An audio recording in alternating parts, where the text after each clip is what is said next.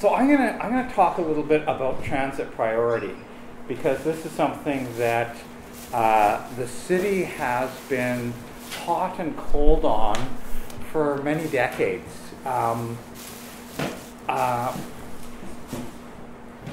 first of all, I wanted to say something about acknowledging Coast Salish territory, because I've actually started to think a little bit differently about that. Because I used to go and one of my favorite things was going with my family to go collect oysters up on Vancouver Island, north of Nanaimo.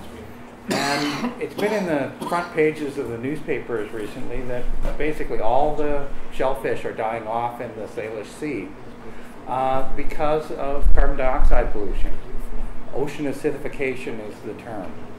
And so I actually think that protecting Coast Salish territory, which a lot of Indigenous people say that's everyone's obligation who lives here, is to actually think seriously about what we can do to keep carbon, tar sands oil, and the like in the ground.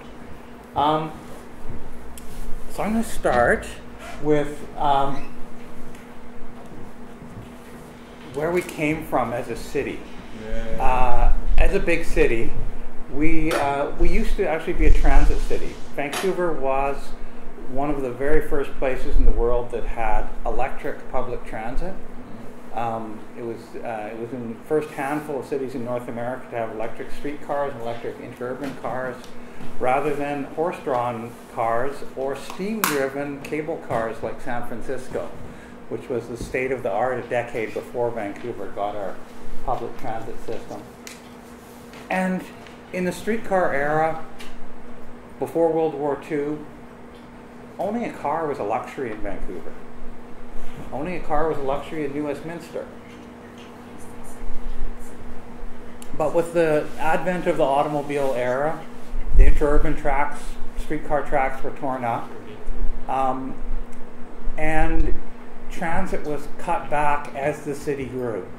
So now in our region, it's pretty much, for much of the region, it's essential to own an automobile to live well, to work, to do all those things. And as a result, this is all of Canada, about half of our greenhouse gas emissions are from transportation. Not all of that's the private automobile, but a really big percentage is. And that's going up as more of our oil comes from the tar sands. And this is another consequence of global warming. Forests in the interior BC largely look like this now, dead trees, jobs disappearing with the mills catch on fire or close down. And this is what it looks like in the Philippines, where the consequences are a lot more dire. So I want to think about this as a little bit for COPE, which is a very progressive organization. Think of this as a global issue with really strong local ramifications. And also local implications in that people have families, people living in Vancouver have families all over the world. And we've actually got some really interesting policy coming out of this party called Vision Vancouver. Like really, majority of trips on bike, foot, and transit, eliminating dependence on fossil fuels. That's not reducing, it's eliminating. Pretty good words here. Cleanest air, great stuff. But really what it's looking at doing is very modest. It's keeping the amount of cars driving around about the same and very gradually increasing transit and cycling to meet the need. So it's not actually taking the greenest city direction at all. It's taking a mediocre, middle-of-the-road direction that doesn't meet the greenest city objectives. It talks about transit priority, but in a very wishy-washy way. Ooh, that barely shows up. Okay. Somehow the projector and my computer are not talking the same language about colors today. all that shows is just that there are a number of routes that have been proposed for rapid transit or things like bus lanes in the region, but there's no talk about that from City Hall. Places like Hastings, in particular, 41st, Victoria Drive, all these places we should be moving forward, according to the city's own plans, we should be moving forward with transit lanes and moving towards true rapid transit. I'm just going to go through something that just to visualize how space efficient transit is compared to the private automobile. And that translates to how much space we have available if we shift a few of the drivers into public transit. There's a lot of space out there available, even if it's just a small percentage of the cars off the road. And this is New York City. This is what other green cities are doing that Vancouver's not doing. Getting out a can of red paint and creating rapid transit. Okay. Nice. Okay, and I'm going to use the example of Zurich, Switzerland, because Zurich, Switzerland has the highest degree of transit priority in the whole planet. And their objective is very simple. Transit vehicles never wait for the private automobiles. They stop for other transit vehicles, they stop for pedestrians, they may stop for bicycles, but not for the private automobile. And Zurich's not a very radical place in a lot of ways. It's largely thought of as conservative. A lot of bankers there. But the transit is good enough that wealthy bankers actually ride transit when they want to get to a meeting on time. If they want to show off, they may bring their fancy BMW. But if you want to get there on time, you ride transit. And it's not, a lot of people think it's all streetcars. A lot of it is actually buses, trolley buses, almost exclusively trolley buses in the city. They wouldn't be dealing with the fumes of diesel buses.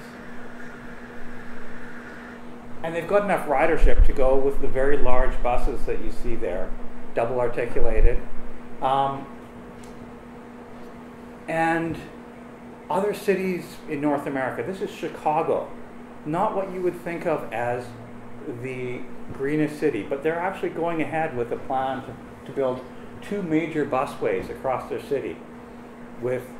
And the bus lanes in this are 24 hours a day, 7 days a week in the center.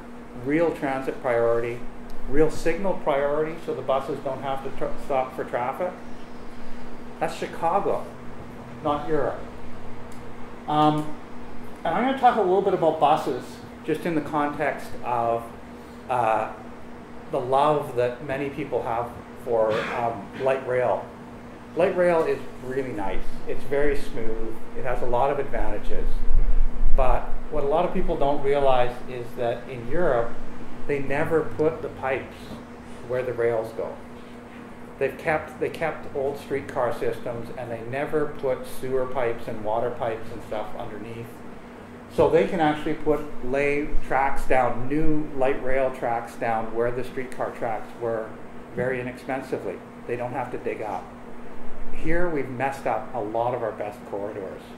So the trolley bus becomes the option that's affordable if we want a lot of electric-powered public transit. And I also want to mention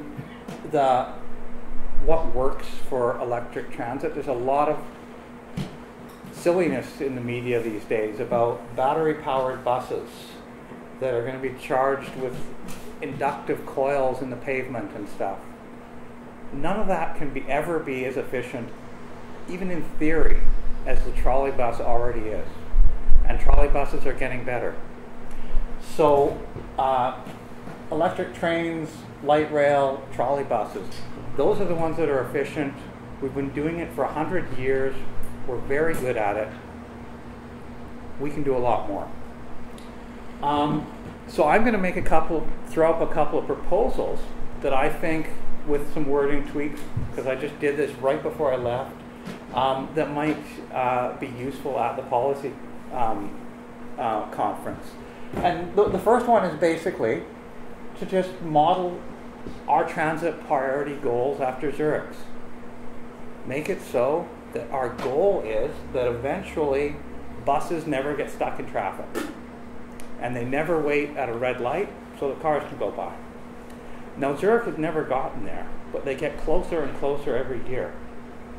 And a lot of European cities have bus lines now where you can ride along and go from the start of the line all the way to the end and never stop at a red light.